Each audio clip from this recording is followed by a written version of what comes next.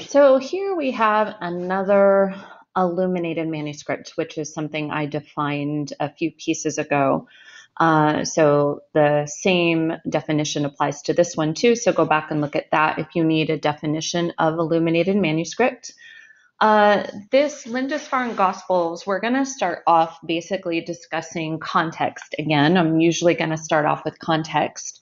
And Lindisfarne, which again is part of the title, is an island off of the coast of England, like northern England. And there was an island there. And this was a site of a monastery where this piece was made and housed for a while. It ultimately was a pilgrimage site. Now, pilgrimage is like a journey, usually a religious journey that you're going to take to visit a place that is sacred, a place that has important objects or associations in your faith. And usually, pilgrimage sites are going to have some kind of healing properties or a sacred experience that enriches you in some way, or it is your obligation perhaps in your faith to take this pilgrimage. So this is a pilgrimage site because of a saint that was buried here, and I put the name on the screen. You can see it highlighted in the center. It's Saint Cuthbert. He is the person who died here, and the book was made for him basically, and his remains and the objects associated with him were thought to have healing powers. So the monks who lived in this monastery in Lindisfarne produced this book and read from it during rituals for St. Cuthbert, who died.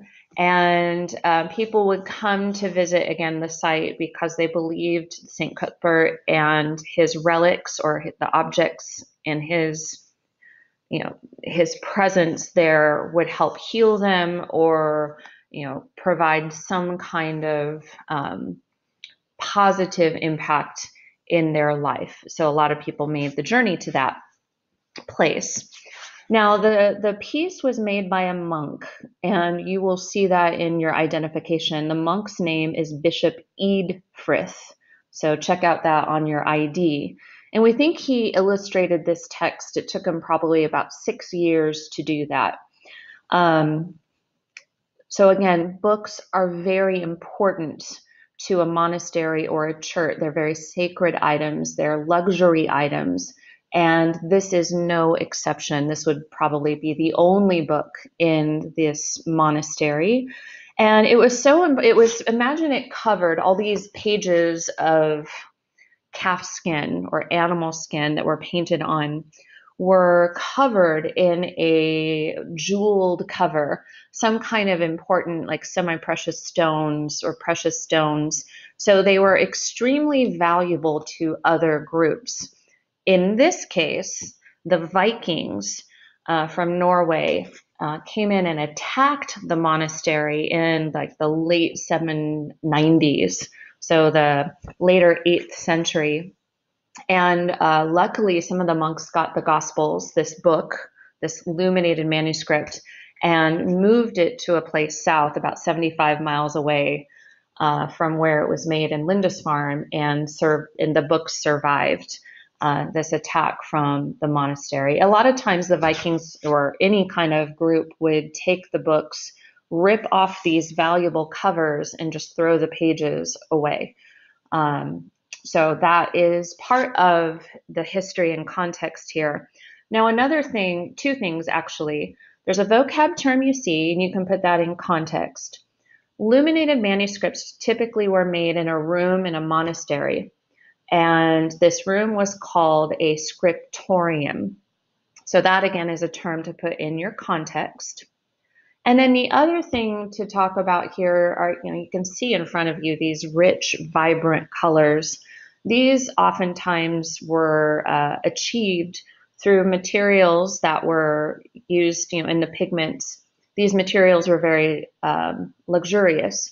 So in fact, these monks had gotten a lapis lazuli material from the Himalayas. So, much further east from where we are here in northern England, and used this lapis lazuli, ground it up to make the brilliant blue color. So the materials are quite rare, hard to get, luxurious, and the time, effort, and skill is also incredibly involved in making this, just heightening the fact that this piece is incredibly important. Now, there are 3 pages to the Lindisfarne Gospels that you have to be, aware of. This is the first. So this is what's called the cross carpet page, and it's from part of it called the St. Matthew book. So actually, before we get into that, let's transition now. We're going up to content. And the first thing you want to write down in content is the term Gospels.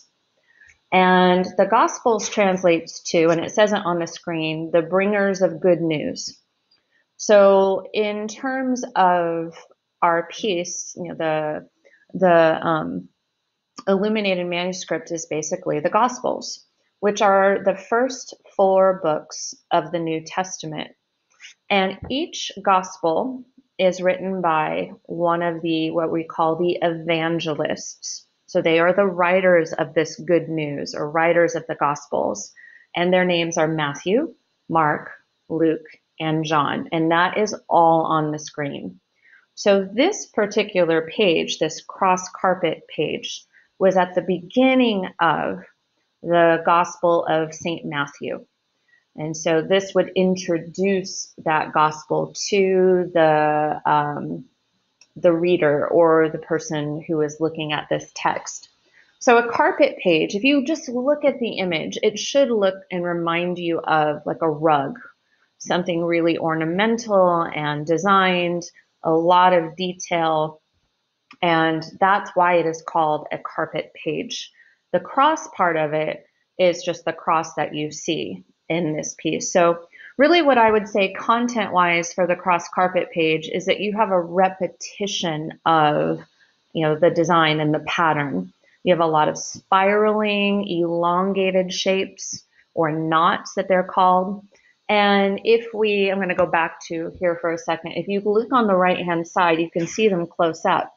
It's actually a collection of spiraling serpents, or like snake-like figures.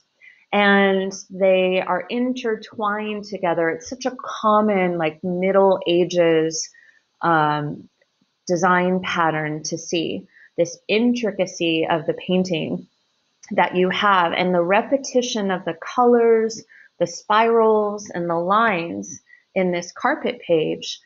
It kind of is supposed to, it's intended to kind of make you feel almost entranced, or like hallucinating, or a more appropriate term probably is meditative. That you look at this and it's just trying to kind of take your mind on a journey, and it would be a spiritual journey. And the thing that is a stabilizing force in this meditative, prayerful, like, mindset you are having by looking at it, the stabilizing force is the cross. Notice that the cross is defined by those red, thick lines. It stops that movement of your eye and of your mind, and then continues it on inside the cross with that spiraling, intertwining, weaving kind of shapes. So really, this cross carpet page is an introduction page, kind of gets you in the mindset. It helps to meditate, pray, and oftentimes we'll have, as a lot of Middle Ages art will have, these stylized patterns that are made mostly with zoomorphic forms, these animal forms that we've talked about in the past. So that's the St. Matthew cross carpet page of the Lindisfarne Gospels. Now, moving on, you also are responsible to know the St. Luke portrait page. It's a much different looking page. It's not as busy. It's not as, much detail. What you're left with is a simple image of St. Luke, who is being depicted really as a monk in a way, like writing in a scriptorium. So basically, you're seeing St. Luke writing the gospel, his chapter in the New Testament. And so he's there sitting on a stool, like with a pillow cover to it, his feet raised up on a platform. And notice in that platform where his feet are raised, or like a stool, the perspective is goofy, like it's definitely off. It gets wider as it goes back. And that's not how it should really be. It should get more narrow, but the lines are wider. So perspective is not important to our Christian artist. If you notice his drapery, the folds are only defined by lines now and a pattern. There's no modeling in our figure anymore. He's a relatively flat figure with these exaggerated like lines to really suggest the folds of the drapery. But it no longer really showcases the body so much. Perspective is off. It's this new abstracted, non-realistic kind of way to depict human figures, because again, naturalism isn't what's important here. It's important to know the story, know the message, know the symbolism, and to feel the effect of that in your faith and nothing more. And so above him, and behind his head is this flat halo to suggest his divinity. And then directly above him is his symbol. Each of the evangelists, so Matthew, Mark, Luke, and John, have a symbol to represent them. And so Luke's symbol is a calf with wings. And this typically is associated with Christ, so with Jesus, and his execution or his crucifixion. And the calf there is holding what looks like just a flat rectangle, but that's supposed to be St. Luke's gospel, the chapter he wrote for the New Testament. And his name is written there. You can see Lucas. They're written in Latin on in the text. No setting, no you have very little idea of a time or place. And that's typical really in Byzantine art and in the Middle Ages. You want your images to look timeless. No time, no place. The message exists in all eternity. And that's definitely what we have here going on. He looks a little thoughtful, or you can even say like not worried, but he's trying so desperately hard, I feel like, to get down the word exactly as it should be, to do a good job. So that again is the St. Luke portrait page, called the portrait page because it is an image of St. Luke. Now the last image you guys have to know for this particular book is called the St. Luke incipit page. So incipit would be a vocab term here, and it translates to "it begins." So really, this would be the beginning of the Gospel of St. Luke. Almost like those fairy tale, like if you watch a movie or a book on fairy tales that's very ornamental on its writing, you'll have a big letter that starts off like the big O for once upon a time. It's the same idea here, where you have a big Latin letter to start off the text of the gospel.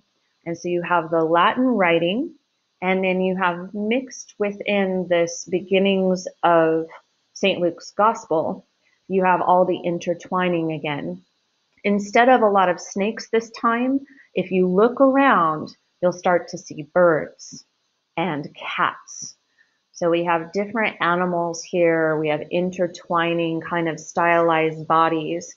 And once again, pattern, dots around the letters to make them stand out, but also to give you kind of this meditative, kind of transformative experience as you read and contemplate the word of St. Luke, which ultimately is the word of God.